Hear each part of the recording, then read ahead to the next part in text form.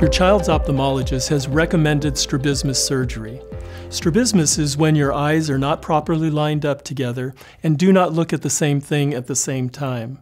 The brain ignores images from one eye, and eventually that eye has poor vision. If strabismus is not treated during childhood, it may lead to a lifetime of vision problems. When the eyes are not lined up evenly, it is called strabismus. With this condition, the eyes do not work together. Each eye will send a different image to the brain. To avoid confusion, the brain learns to ignore the image from the weaker eye. Most of the time, strabismus is caused by problems with how nerves and the brain control the eye muscles. The goal of strabismus surgery is to adjust the eye muscles so the two eyes are even with each other, looking at the same object at the same time. This helps your eyes have binocular or two-eyed vision. Binocular vision is necessary for depth perception, which is the ability to judge how far an object is from you. Depth perception is also your ability to see the world in 3 dimensions, or how high, wide, and deep an object is. Strabismus surgery is usually done as an outpatient procedure, so your child can go home afterwards. You should plan to be at the surgery center for several hours. Before surgery, your child will be given general anesthesia so that he or she is in a deep sleep. Also, your child may be given medication to help relax.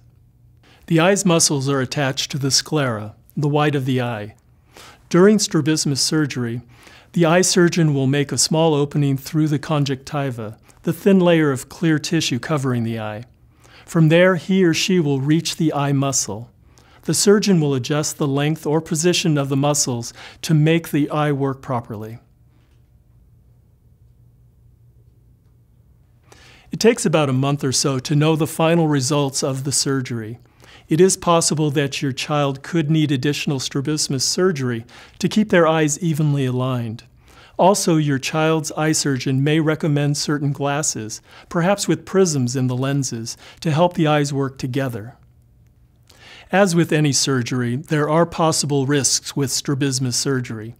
Strabismus surgery risks can include sore eyes, redness, eyes that are still uneven, double vision, infection, bleeding, a scratch on the cornea, decreased vision, retinal detachment where the tissue lining the back of the eye lifts up, and problems from anesthesia. There are alternatives to strabismus surgery. They may include the use of certain types of eyeglasses, eye exercises, patching from one eye, or prisms in eyeglass lenses. Your child's ophthalmologist can explain why he or she chose surgery to treat the strabismus. Your child does not have to have the strabismus treated. However, if it is left untreated, your child will not develop good vision as he or she grows. Each year, thousands of children have strabismus surgery to improve their vision and their quality of life. If you have any questions or concerns about the procedure, ask your child's ophthalmologist. He or she will be happy to help you understand the risks and benefits of strabismus surgery.